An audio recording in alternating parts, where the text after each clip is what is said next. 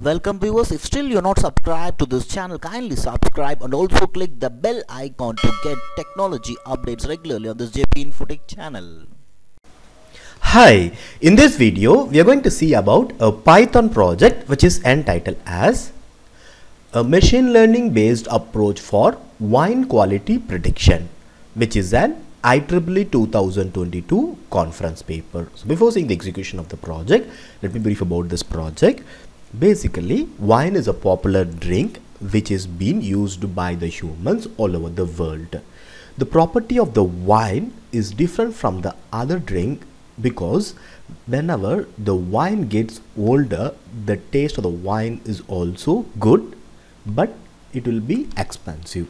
So the quality of the wine is measured based on the some important parameters such as like free sulfur dioxide, volatile acidity, citric acid and residual sugar, like this. So the traditional way of the wine quality assessment takes some time because of identifying these parameters. So in this paper, the authors have proposed the prediction of wine quality, which is good or bad, using the machine learning approach. Here in this paper, the authors have used logistic regression and support vector machine, but we are not going to use the same algorithm.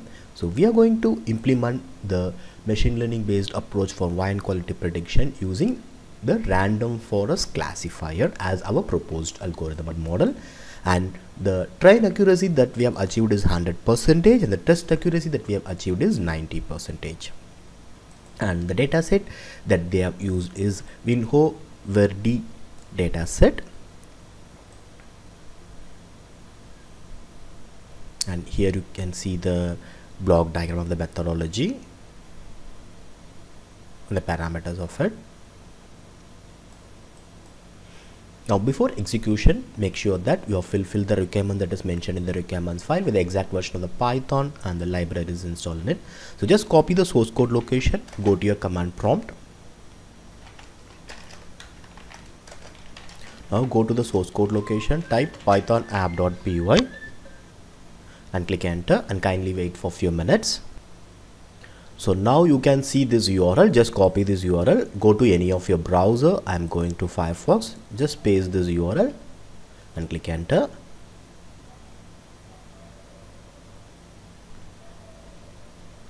And if the page is not loaded properly, just clear the history.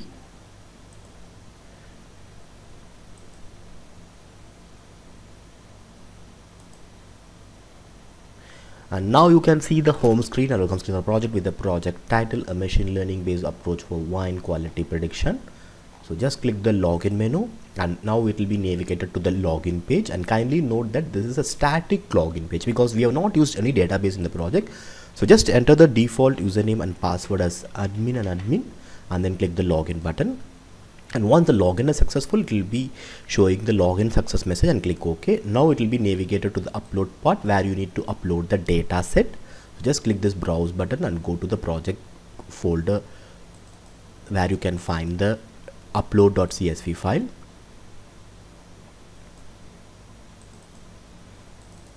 So just select the upload.csv file and then click this upload button.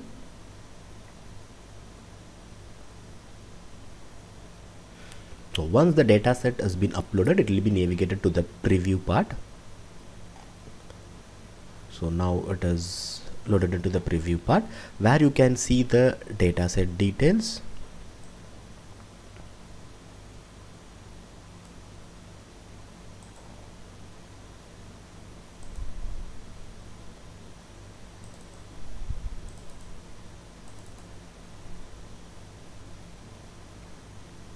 And this is the data set that we have uploaded, where you can find the ID, fixed acidity, volatile acidity, citric acid, residual sugar, chlorides, free sulfur dioxide, total sulfur dioxide, density, pH, sulfates, alcohol, quality and style of it.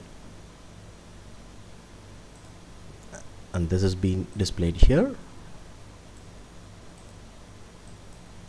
And now you can scroll down till the end of the page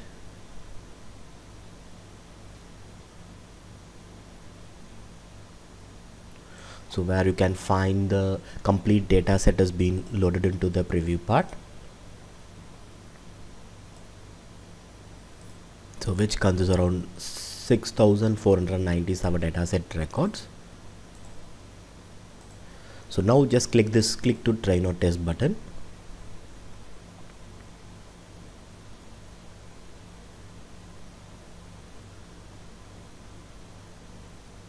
And after some time you can see the training finish message and click OK. Now it will be navigated to the prediction part where you need to enter the test cases to find the quality of the wine.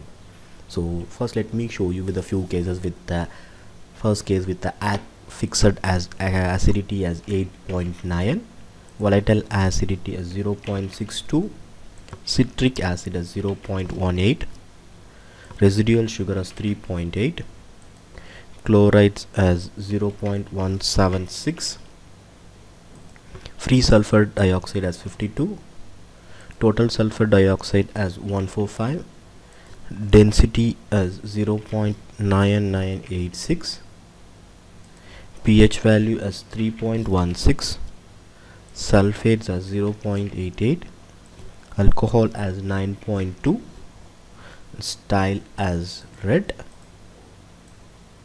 And let us check the prediction result for this by clicking the predict button. So here the prediction result is bad.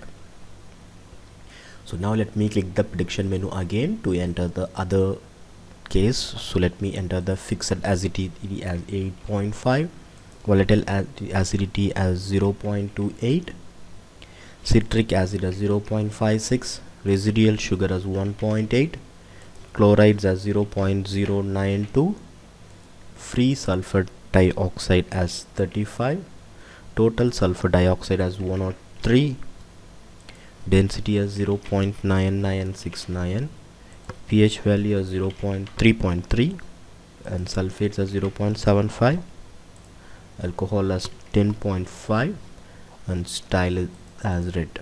And then let me click this prediction button, and the prediction result is good for this case. And again let me go to the prediction menu to enter the other case with the fixed acidity as 6, volatile acidity as 0.34, citric acid as 0.66, residual sugar with 15.9, chlorides as 0.046, free sulfur dioxide as 26, total sulfur dioxide as 164, density as 0.9979, pH value as 3.14, sulfates as 0.5, alcohol as 8.8, and the style is this type white. And let me click the prediction button, and you can see the prediction result is good for this case. And finally let me show you the final case by clicking the prediction menu. Let me enter the fixed acidity as 9.8, volatile acidity as 0.36, citric acid as 0.46, residual sugar as 10.5, chlorides as 0.038, free sulfur dioxide as 4, total sulfur dioxide as 83, density as 0.9956, pH value as 2.89, sulfates as 0.3, alcohol is 10.1, style is white. Let me click this predict button, and the prediction result is bad for this case. So for the scenario I have showed you with two cases on good and two cases on bad. You can check with the other cases from the test data or from the data set that we have trained up with. So now let me move to the performance analysis part. So just click this performance analysis menu, and you can see the performance analysis parameter called recall value, F1 value, and precision value with for the good and the bad case. And you can find the confusion matrix for the true and the predicted labels for it.